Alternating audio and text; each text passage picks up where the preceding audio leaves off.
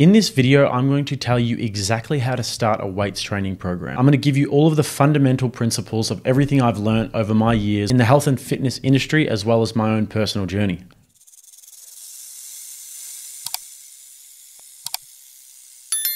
I have literally nothing to sell you, so I'm going to tell you exactly what the fitness industry will not tell you. Now stick around to the end of this video, guys, because I'm going to be giving you a free 5-day weights training program. This will be a plan over 5 sessions that hits every single part of your body. You can also make a 3-day plan out of, you can make a 8 or 9 session plan out of if you're really going hard, but it's basically something that absolutely anybody can use. Now this is going to be the fundamentals, and there are many different ways to skin a cat, so I don't want to see all of these gym bros in my comments saying, let's see what your legs look like. Come on. Looking cute, my boy. Yeah, come on, man. Shut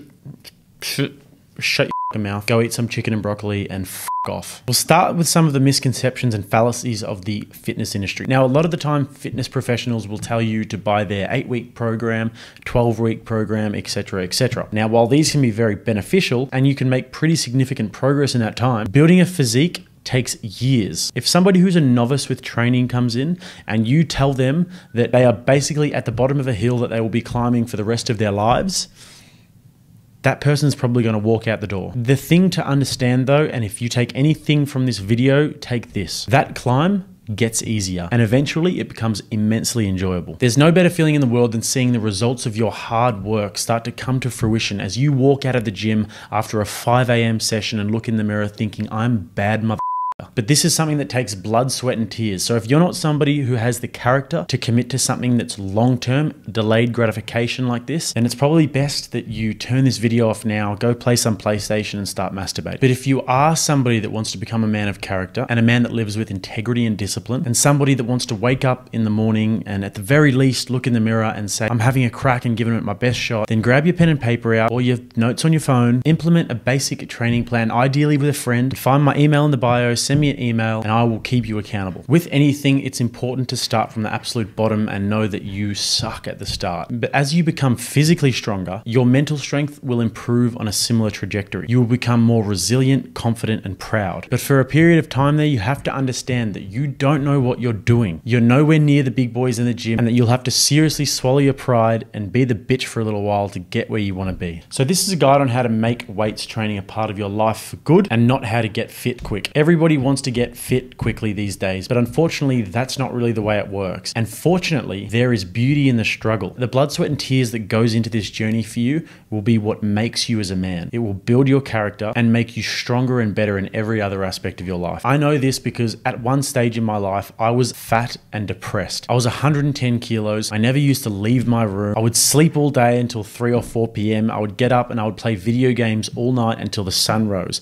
I would eat ice cream all night. I would eat toasties, smoke cigarettes, and basically do all of the unhealthy things that a young man with zero discipline does. So I've been fat, I've been boxing fit, I've been Ironman fit, and I've been strong and muscular, meaning that I've been through many different training regimes and body transformations. So I understand the results that different training regimes and food consumption patterns have had for me. Furthermore, I am a qualified personal trainer and I did it for 2 years. I don't do it anymore, but I thoroughly enjoyed my time and I learned a shitload while I was doing that. So before we get to the weights program, there are a few things to cover off. If you have the means, it's a fantastic investment to see a PT multiple times a week. If you don't have so much money, just once a week is fine. And if you're really broke, try your best to at least book in 1 or 2 sessions with a PT just to correct your form, because form is extremely important when it comes to building muscle, but also avoiding getting injured. If for whatever reason you can't do any of those things, there are also a lot of tutorials on YouTube surrounding different exercises and the proper form to implement. Never ever hire a fat personal trainer that promotes balance. These people will lead you down the garden path and they'll let you get away with your bad habits so that they don't have to look at themselves in the mirror and admit that they're an out of shape PT. I know this for a fact because I've done this before. There were times when I wasn't in the best shape as a PT and I'd actually feel really uncomfortable trying to keep someone accountable when I couldn't stay accountable myself. What you want to look for is the hardened PTs, the ones who are getting after it day in, day out. You want to look for the PTs that are jacked, that are ripped, that are massive,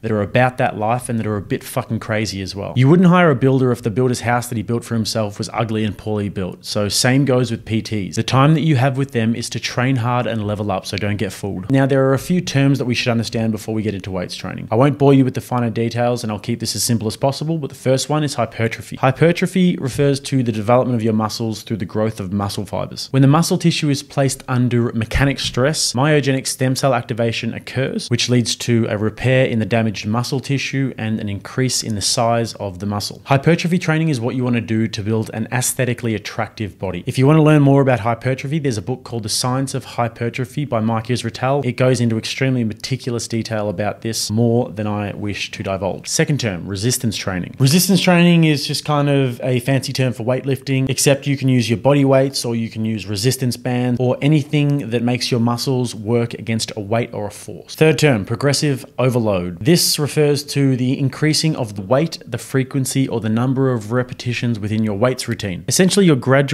increasing the volume of your training in order to become stronger and lift a heavier load. We'll use bench press for an example. So if this week you do 3 sets of 8 reps of 60, and then the next week you do 2 sets of 8 reps of 60, and then 1 set of 10 reps of 60, you've upped your volume just that little bit. And if you do that every single week, then you'll get slowly stronger, you'll build more muscle, and that's what progressive overload refers to. Fourth term is compound exercises. Now, compound exercise is an exercise that uses multiple muscle groups at once to perform a movement. There's a slightly blurred line between what is a compound exercise and what isn't, but for the sake of the video, they're squats, bench press, deadlifts, chin-ups, and overhead press. Fifth term is isolation exercise. So isolation exercises are movements that isolate singular muscle groups, such as lateral raises, bicep curls, and crunches. Term number 6, supersets. Supersets are when you do 2 different exercises back to back. This saves you time and also increases your output. In order to achieve meaningful results in the gym, you have to be going at least 3 times a week. What I'm currently doing is 5 sessions a week at a moderate to high intensity, and I'm only just able to hit what I need to hit for the week. If I were you and just starting out, whether you're on a weight loss journey or if you're a skinny dude that wants to build some muscle, I'd be going 5 times a week. It sounds like a lot, I know that, but if you commit to it and you make it a part of your routine, like I said before, it becomes extremely enjoyable. It's scientifically proven that women are most attracted to the V-taper body, which means broad shoulders, big chest, and a slim waist. So in order to look like that, gotta train. Now, the next thing that we have to understand is the main muscle groups, which consists of the chest, which is the pectoral muscles, the shoulders, which consist of the deltoids, which is the anterior delt, lateral delts, and posterior or rear delts, your back, which consists of muscles such as lats, scapula, and rhomboids, your arms, which is biceps, triceps, forearms, your abs, and also your lower body, which consists of glutes, hamstrings, quads, and calves. Some people prefer to train different muscle groups on different days, but I would not recommend that. Maybe if you've been training for years and years and you need like an hour to train your chest, which I still don't think is a good idea because the law of diminishing returns would suggest that you'd have a few good exercises and then anything in the second half of the session would just be basically useless. So with that in mind, I'd say the best kind of programming is full body every single session. This way you can get the most out of every different exercise that you do every day. Now, it's best to start off your training session with one of these compound lifts because they're the most fatiguing and it's good to get it out of the way. Now to the training plan. What I would do for the first week is I would be testing out your 1RMs. Now, your 1RM is your 1 rep max. That's the most weight that you can possibly lift for 1 rep. If you spend the first week understanding your 1 rep max for all of the exercises that I'm about to list, then it would give you a really good understanding of what your starting point is and how many reps you should be aiming at for how many sets on what weight. Now, in order to get this 1RM,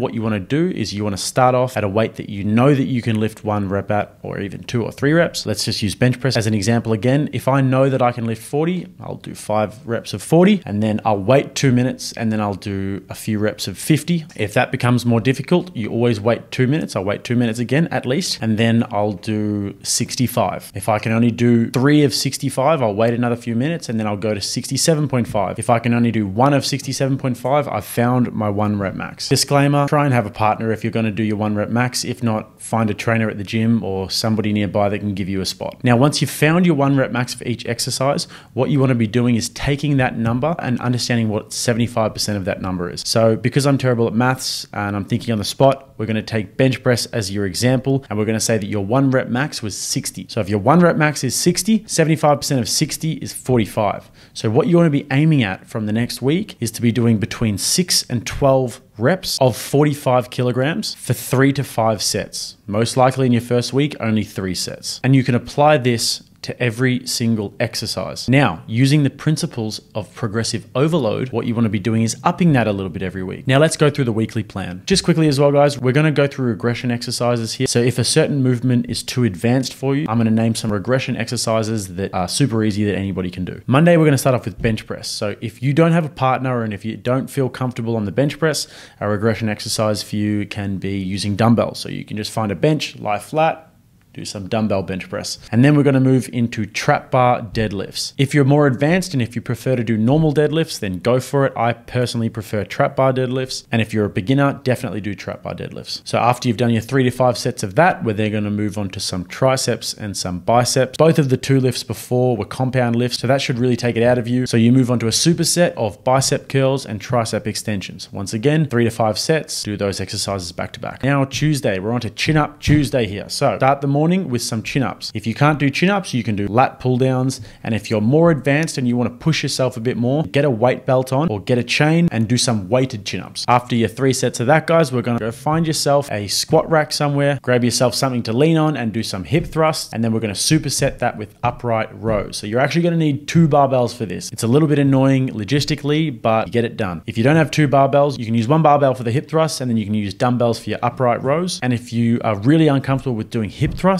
you can also use a hip thrust machine if your gym has one. And more to that, if you're really getting started and you're really a beginner, then you can also get a kettlebell, put it on your pelvis, and you can do glute bridges like that. And to finish off, we're going to go some leg raises and some resistance band pull downs. More advanced people can hang from the chin up bars and do leg raises. You can even touch your toes up to your hands if you are a bit more advanced. But for the less advanced people, you can literally just lie down on your back and just do regular leg raises. As for the resistance band pull downs, the difficulty of this exercise will depend on the size of the resistance band that you use. So if you're a bit more advanced, use a thicker one. And if you're less advanced, use a thinner one. Wednesday now, we're going to go overhead press and lunges. For the more advanced people, we're going to get a squat rack. We're going to have a barbell, get your weight on the barbell. You're going to do some overhead press with that weight, and then you're going to chuck it on your back and you're going to do lunges. And for the beginners, what you guys can do is you can get some dumbbells and you can do some overhead press, and then you can just hold the dumbbells by your side and do some lunges like that. Next, we're going to go some pendlay rows and we're going to do some calf raises. If you can't do the pendlay rows, you can always do single arm dumbbell rows. Finishing up now, you guys are going to go to the mats and do some push-ups and planks. If you want to hold the planks for 30 seconds, you can hold them for 30. If you feel like you could hold them for 2 minutes, hold them for 2 minutes. On to Thursday now, and we're going to start with a big session of leg press. This is a relatively newbie-friendly exercise, guys, so find the weight that you're comfortable with and smash it out. Next, you're going to go into a shoulder superset of Arnold press and lateral raises. Lateral raises are one of the most important things you can do, guys. This is what creates the boulder on the side of your shoulder there, which is a really attractive feature, makes your arms look a lot nicer and your upper body look a lot more toned. Arnold press done by the great man himself. And then to finish off the session, everyone can do these ones, guys, upwards flies and cable rows. Now Friday, always save the squats until Friday, so you're walking around limping for the whole weekend. If you haven't quite made it to doing squats with the barbell yet, guys, you can do goblet squats. Goblet squats are just holding the kettlebell on your chest there and doing squats in that way. Next, we're going to go into dips and lat pull downs. And if you haven't gotten up to doing dips yet, you can find yourself a bench and do some dips on that, and then hitting those lat pull downs to give you that nice, beautiful V taper that will make the ladies go wild. And last but not least, guys, going to finish off that session with plate press and pike